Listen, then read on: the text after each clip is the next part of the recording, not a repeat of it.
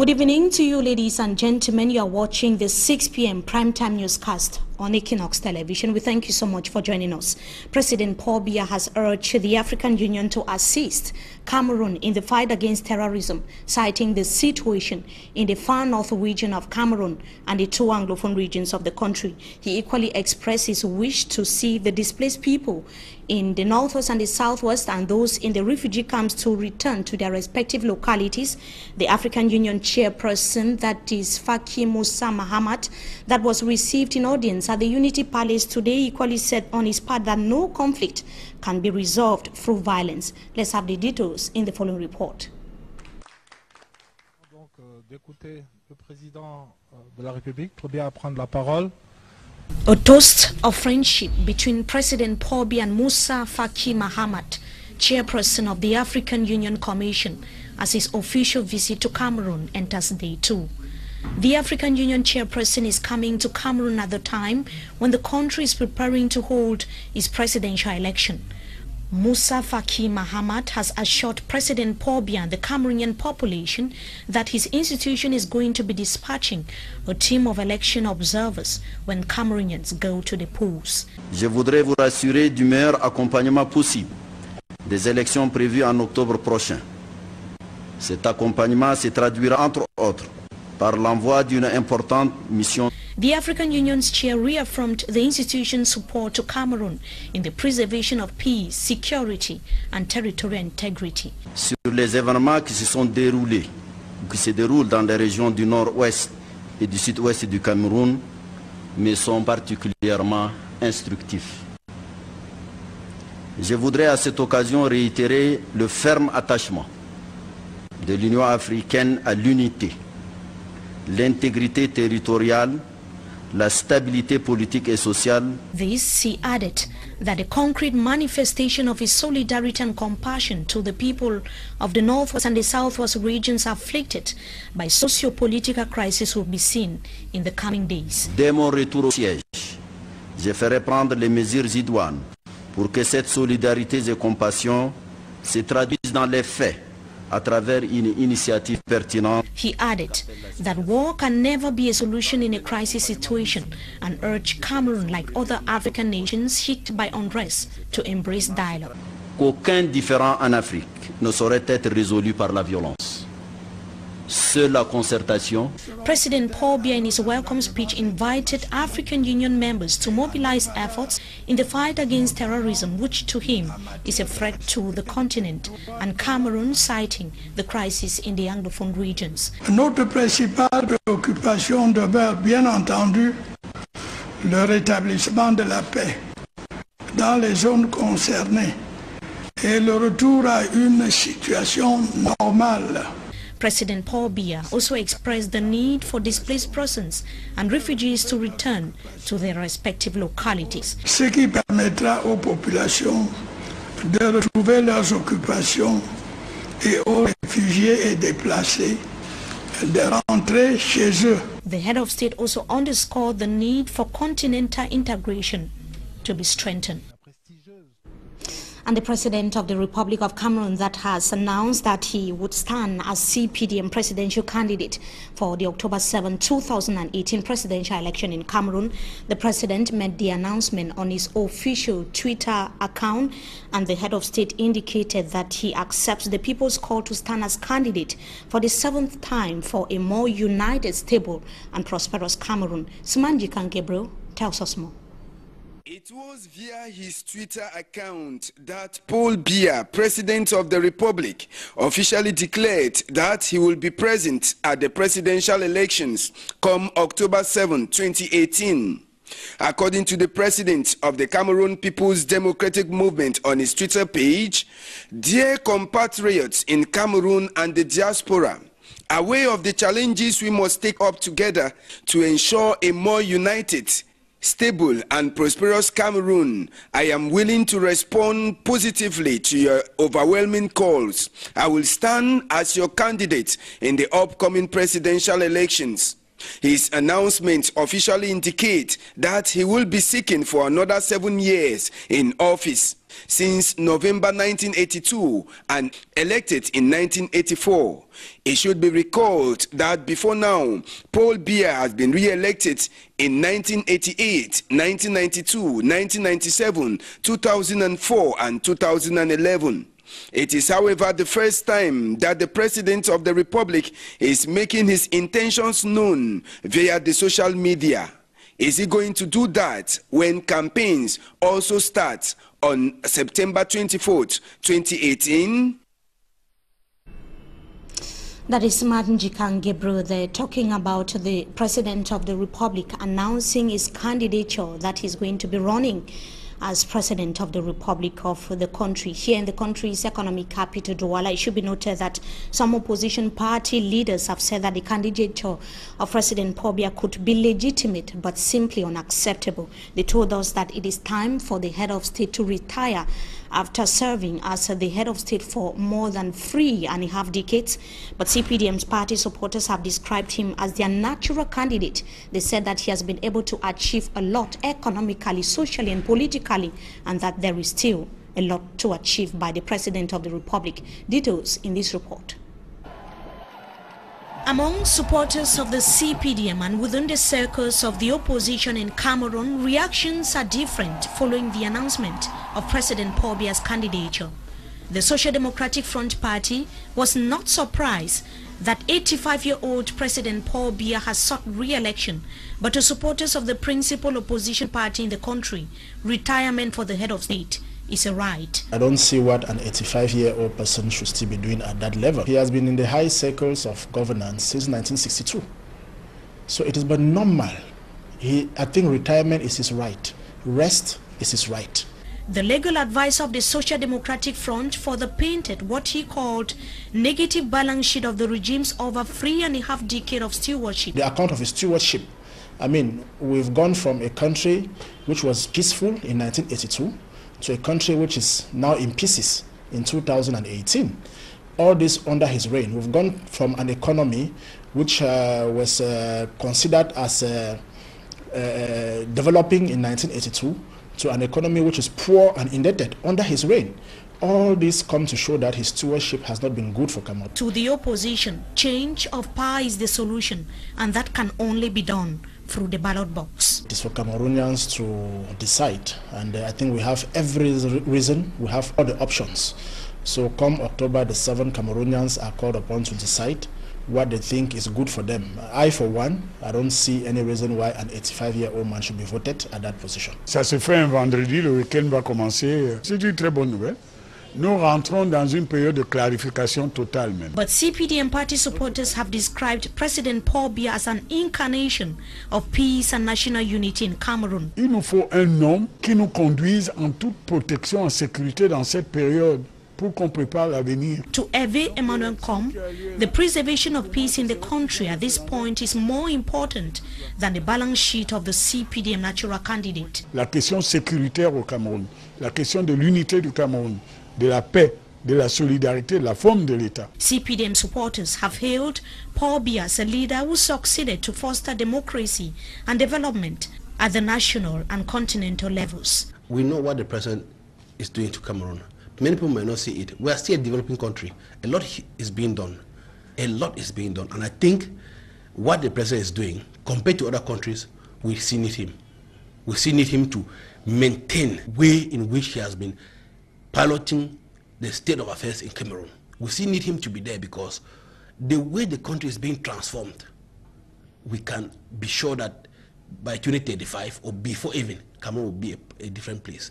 Cameroon will be a paradise. So 36 years in power, yes. Accomplished, yes. But still, we are a developing country. So he's fighting for us to get there. Why not give him the chance? The much-awaited CPDM presidential candidate is now known as party heads and sympathizers brace for the October 7th political rendezvous. The SDF say that they are not intimidated. They are leaving no stone unturned. So we've been mobilizing, and in the days ahead, his candidature will be deposited at Elekam and preparing for campaigns, and we must work as one people in our country to make sure that we have a better leadership, a better governance, and start working for the betterment of this country. Campaigns ahead of the election begin on the 24th of September 2018. And just to note that ELECAM board members met today in the nation's capital, Yaoundé, and the president of the board of directors of the elections governing body, Eno Abrams Egbe, indicated that the candidacy or the files of the president of the republic, that is Paul Biya, would be filed at the elections Cameroon that was supposed to be at 3 p.m. this afternoon. We now come here to the country's economic capital, Douala. The Minister of Territorial Administration, Paul Atanganji, that has announced that the start of the humanitarian action plan of displaced persons in the northwest and the southwest regions of Cameroon begins today. He was speaking during a press conference in the city of Douala today. Innocent Aze tells us more in this report. The government's emergency humanitarian assistance plan meant for displaced and affected English-speaking Cameroonians has effectively started Friday, says Territorial Administration Minister Paul Atanganji as he visited Douala. The head of state has given instructions that the plan of action must start this week, and that is why we are starting this week. Then secondly, this is the main center of distribution. In the regions, the northwest and southwest, you have other smaller centers where you do distribution. So when they don't have materials, they can come here. His arrival in Douala was to reveal to the population the stock of humanitarian items collected and stored so far. We came here this morning for you to see the items related to the emergency humanitarian plan put in place by the head of state in favor of displaced persons and refugees in the northwest and southwest regions. And everything has been taken into consideration. You can see food items, you can see sanitation, you can see agriculture and reconstruction. Those are the main priorities on the field. The stock comprises mattresses, foodstuff and construction materials destined for the displaced and destroyed homes and public structures. Agricultural tools were also among the humanitarian materials to enable the affected population resume their agricultural activity. A humanitarian organization, OCHAD, has been assisting the initiative. OCHA is the Office of the Coordination of Humanitarian Affairs in Cameroon. We have already shifted 30 tons of what we call non-food items, composed of soaps, blankets, and mattresses. Distribution is going on in Manfé and Kumba. It's done through the dioceses of Manfé and Kumba. Minister Paul Atanganji, president of the Ad Hoc Interministerial Committee in charge with the implementation of the government's emergency humanitarian assistance plan in the Anglophone regions, was welcomed by top administrative authorities in Douala. Exchanges were made during the enchantment, which began with a press conference. We take you to Limbe, southwest region of Cameroon, to talk about the Limbe city, or Limbe, that finally has designated a paramount chief 13 years after the passing away of the Chief Ferguson Manga William. John Manga Williams has been designated amidst a cloudy atmosphere. And Innocent Aze, or rather Davison Maimo, a correspondent in Limbe, in the following report is going to be taking a look at the infighting within the chiefdom. His report. Since the demise of the paramount ruler of Victoria, Limbe, Chief Ferguson Manga William, Victoria Limbe has been for 13 years without a paramount chief, at the detriment of the people, especially the indigenous people of Limbe, Bakweri. With several claims to the throne, from King Liwoto, paramount ruler of the Bomoko clan, claiming the throne rightfully belongs to him, saying Limbe is part of the Bomoko clan, to the Wovias people, who at one time says it is their turn to rule Limbe, claiming the throne is rotatory within some villages in Limbe. The Kar and the Mokebas, who are of the royal tree, have also claimed at one time that the Manga Williams should hand off the throne, that it belongs to them, not leaving out the late brother of the deceased paramount chief, Jesco Manga Williams, whom before his demise equally claimed that he was the rightful person to ascend the paramount throne of Limbe. The misunderstanding and chieftaincy squabble of the paramount stool of Limbe consequently pushed Limbe to be without a paramount ruler for 13 years. The designation of John Manga William to ascend the throne after the failure of 2 consecutive talks has come to lay to rest the Limbe Paramount Chieftaincy's squabble despite a cloudy atmosphere. It's true that it has been vacant for 13 years. It's true that there have been some squabbles. I would rather call them misunderstandings. We thank God that there's been some harmony. We work together with every other family and within our family and without. And we came up with a popular choice, which was me, as confirmed yesterday. Even though there are speculations, as usual, when it comes to chieftaincy issue in Fako division of a possible petition, everything being equal, John Manga Williams await his ministerial order in the months ahead, an official installation as Paramount Chief of Victoria Limbe.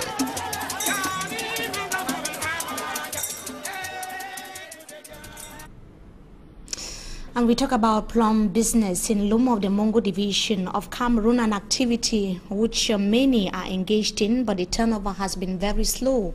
Of late, many are attributing the situation to the current crisis in the 2 Anglophone regions of Cameroon. Farmers say that customers from the northwest and the southwest regions of Cameroon are no longer coming as a result of the unrest. Details with Fomi Armstrong Sander.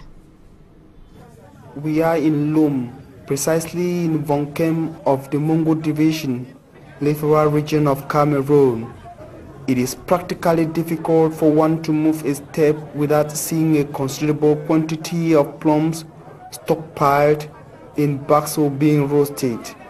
The price of these plums has dropped drastically this holiday period, and consumers are making a feast out of the cheap plums. While consumers rejoice, plum retailers and wholesalers blame the Anglophone crisis for the bad business. Les prix ne s'en donnent pas cette année. C'est difficile le commerce à cause de la crise anglophone surtout, puisqu'on ne peut pas aller vers le côté sud-ouest ni le côté nord-ouest. Plum business is not the best this year. Business is difficult because of the Anglophone crisis. Because we can't go to the northwest and southwest region, we can only manage between Douala and Yaoundé.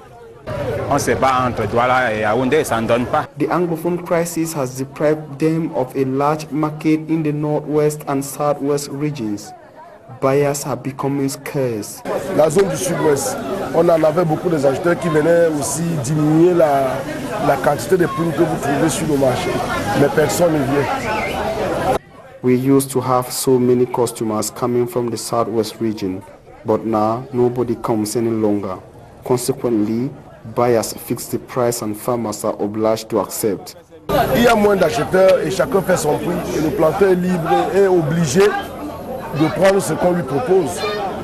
Those who sell roasted plum and plantain at the Carrefour Tumble in Lum are also complaining of bad business. The once booming business with travelers at this road junction is a shadow of itself as insecurity persists. Plum traders in Lum say only the return of peace in the Anglophone regions can revamp the dying plum business. And that brings us to the end of this first segment of the news. We are going to be taking you to Russia in just a few seconds from now. The finals of the ongoing FIFA World Cup taking place in Russia will be taking place on Sunday, but the battle for the 3rd place continues. Manjika and Gabriel joins us in just a few seconds from now. We shall be right back. It is sports time in this edition of the news, and Manjika Gabriel is already here with us. Matt, good evening. Thank you for joining us. Good evening, Mimi, and the televiewers this evening. And maybe it's the last bet one time they will be seeing me on air. Sure. Yeah, after the finals and 3rd place. It's been a wonderful journey so far. Very, very wonderful, and it was a great one too. Sure. Tomorrow, the battle for the 3rd place is going to be between Belgium and England ahead of the finals of the 2018 FIFA World Cup in Russia. It is the battle for the bronze medal of the competition, competition that will be played tomorrow out there in Russia. Is going to be a battle between the Red Devils of Belgium against the Three Lions of England. And going by our table that we made in terms of the competition this far, we have Belgium that has scored a total number of 14 goals against 12 for England, 6 conceded just like England, 36 shots on goal and 20 for England, and 88 fouls committed for 67 for England. Now, to know that before this confrontation between the Red Devils and that of England, they have already met in the course of the group stages of the competition, and it was England that overpowered their opponents of the day, that is Belgium, by 1-0. So many people are asking the question if tomorrow Harry Kane is going to increase his goal tally, because till now Harry Kane still remains the top goal scorer. So meaning everything being equal, if Lukaku doesn't score at least 3 goals tomorrow, Harry Kane will back home the Golden Boot award for the top goal scorer of the competition. So it's going to be a tough game. And worthy of note, Mimi, is the fact that these two teams, most of the players in the two countries, they know themselves so well, because a majority of the Belgian players ply their trade in England. So the English players know those who are playing with Belgium so well. So that will be another area that the match will be played. And talking about the coach of Belgium, we have, he is called Roberto. He is somebody who actually managed Everton before being taken for the Belgium's job, so he knows the world so well. They call him Roberto Martinez. He's the guy who is managing the Belgian team. He has once coached with Everton in England and coached with other teams, so he knows the mentality of English football. So it's going to be a tough battle between the Red Devils and the Three Lions of England. And a tough battle, of course, that the World's Football Governing Body has so far named the referees for the 3rd place already. Yes, the referees for the 3rd place, they are very clear. The referees that they gave us, all 3, or let me say the first 2 referees as a main referee, assistant number 1, assistant number 2, all of them are coming from Iran. And we have the 4th assistant referee who is coming from Senegal. He is Malan Diéhou, who is coming from Senegal. And the main referee of the game is going to be Ali Reza Fagni of Iran. He will be the one to handle the game, but his first and second assistants will be from Iran too. So those are the referees that FIFA has named to handle the 3rd place bronze match of the World Cup in Russia. And preview of the final game, that is the much awaited game of the competition, France and Croatia. Yes, France and Croatia, they had a wonderful competition, and I must say that France, till they arrived at the level of the finals, no team defeated them. Head-to-head, all international matches brought together. France, they have won 3 against 0 for Croatia and 2 draws. France have scored 9 goals against Croatia and 3 goals for Croatia. So looking at the figures, it will already tell us that on paper, France has an upper hand. But there is one good thing with the Croatian national football team. They have that spirit of never say die until the game is finished. That is what has actually taken the Croatian football team right up to the finals. Remember, they came from in 3 successive knockout stages. They only bounced back after we had the matches that were taken to extra time, and they bounced back through penalty or final game. So Croatia, they have that attitude of never say die, and that will be what France, Didier Deschamps, should be watching at, because the Croatian national team, they have that spirit, a very determined spirit to go. Though France is overpowering them on paper, maybe the final says on the pitch. And this finals, of course, is almost a rematch of semi-finals some 20 years ago. 20 years ago, when France hosted the competition, they defeated Croatia 2-1. That was at the level of the semi-finals of France 1998. And France went ahead to become champions of that year. This time around, and the same year, Croatia finished 3rd or in the competition hosted by France. This time, they are still meeting again. So France will be struggling to, keep their supremacy on Croatia, while Croatia will be thinking about that defeat some 20 years ago for them to see how they can pay back the coins as it's supposed to be. And who are some of these key players for France and those holding the record as far as the competition is concerned ahead of the match on Sunday? Yeah, we have the likes of Mbappe, we have the likes of Giroud, but there is one key person that France will be looking up to. They call him Antoine Griezmann. Antoine Griezmann is one of those key players that has actually made France so wonderful. And just to know that Antoine Griezmann, if we have to look at his records, he has scored just 2 goals or so. He has the most assists of the World Cup, and he has the most shots on accuracy in the World Cup this far, and pass accuracy of the World Cup this far. So he will be the key player that many players of Croatia will be looking up to, because he's one of the top guys that people will be expecting to produce what many people need. And on the other side, we have some cases of injuries on the side of Croatia.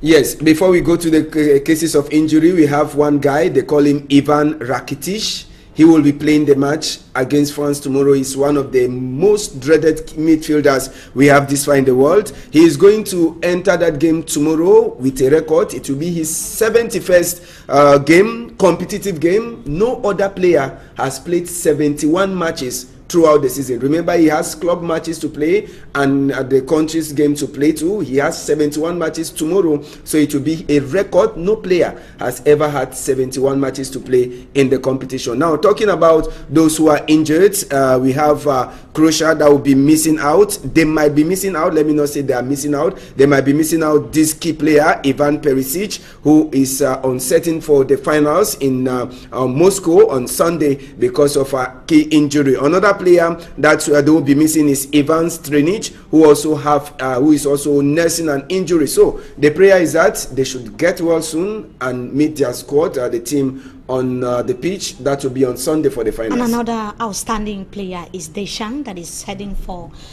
a record with a win. Didier Deschamps, we talked about it. He's somebody who has had some ill lucks in terms of football.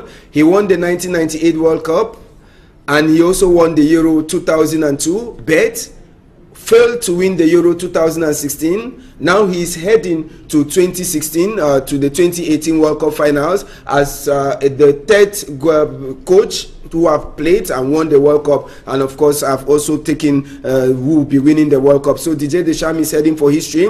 And just to know that the referee for the finals too, we already have his name. He is called Pintana, the referee for the finals, for the finals on Sunday. The FIFA Confederation, FIFA has already named him. He is from Argentina, and he is the man who is going to handle the finals between France and Croatia. It should be noted that this referee, he is not handling the match, this game for the first time. There was a game France defeated Uruguay. He also handled that match. So it's like a referee that gives luck to France. We hope again that France will have luck behind him. And we continue to say that ahead of the match that will be coming up, there is information circulating that the kits, the company proceeding the kits for France is already preparing a 2-star jersey for France, indicating that France has already won the World Cup. And should that happen, Nike, that is producing the kitwear for France, is going to add another star. We hear they're already planning to add another star on the cock, so that on Monday, if France wins the game, they already have 2 stars. Yeah, 2 stars on the official jersey of France. Now, to note that one person that will be expecting in the Moscow is French President Emmanuel Macron. He is going to be there, but Emmanuel Macron has decided to invite some 2 players from the French national football team. We have Laurent Koscielny and Dimitri Payet. The French president has invited them, so they will be sitting alongside the French President Macron on Sunday in Moscow with other key persons. Now, is he amongst those to carry the trophy? No, they are not. They are not. FIFA has decided to name Philippe Lam. He won the World Cup in 2004. Philippe Lam of the National Mannschaft of Germany, and another great actress, another model, I can say celebrity. He is called Naram. We see those pictures that we'll be showing you. That the carriers of the World Cup, we have Philippe Lam. Philippe Lam won the competition in 2014 with Germany, and the model Nata Supernova, who will be also part of taking the official World Cup trophy inside the cage that is produced by Vuitton to the center of the pitch on Sunday. So these are the 2 persons who will be carrying that trophy to the center of the pitch on Sunday. And finally, Cameroon is involved.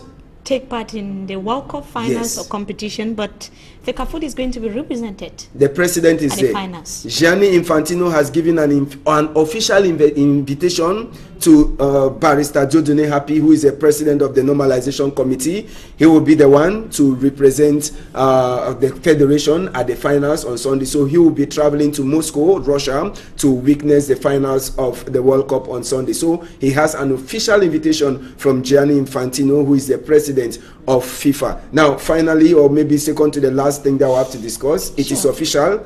FIFA has already made the date known for the 2022 World Cup that will be hosted in Qatar. Now, Mimi, just to know that it is the first time that FIFA will be hosting this World Cup, not in the period of June and July as we are having it now in Russia, but FIFA has announced that the World Cup in Qatar 2022 will be from the 21st of November to the 18th of December. It is the first time, 2022. So it is the first time. Is there any particular reason for that innovation? Well, certainly it is due to the climate change. It is a climate, and FIFA wants to do it in such a way that the countries that will qualify will not have problems with the climate, because Qatar is different from Russia and all of that, so they are struggling to make everything comfortable for the team. So it is the first time FIFA will be playing the World Cup out of the month of June and July. So in 2022, 21st of November to 18th of December, that is when the World Cup will take place in Qatar. Finally, before we go, Smart Njikang, we have a home game tomorrow. We are just inviting the many supporters that we have out there in Yaoundé. Sure. We have our junior Lions that will be playing tomorrow. It is an eliminatory match for the Under-20 Nations Cup. Africa, Niger will be hosting that competition in 2019. Cameroon Under-20 national football team will take on Mali tomorrow at the Ahmadou Ahidjo Stadium. Time is 3:30 p.m. Nobody should miss. Thank you so much, Njikang Gabriel. It's always wonderful having you. See you on Monday. Monday for the last edition. Thank you so much to our viewers. It was equally a pleasure having with us in this edition of the Primetime Newscast on Equinox Television. Wishing you a blessed day in the company of our programs. Until we meet again, goodbye.